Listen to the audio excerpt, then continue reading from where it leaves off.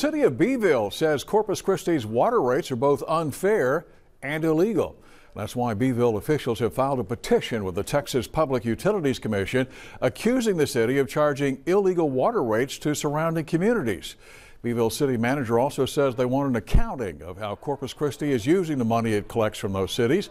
The petition also questions a 5-cent surcharge that Beeville claims was added illegally to fund 2 water pipelines. The Public Utility Commission received this petition yesterday. We'll keep you posted on this story as it develops.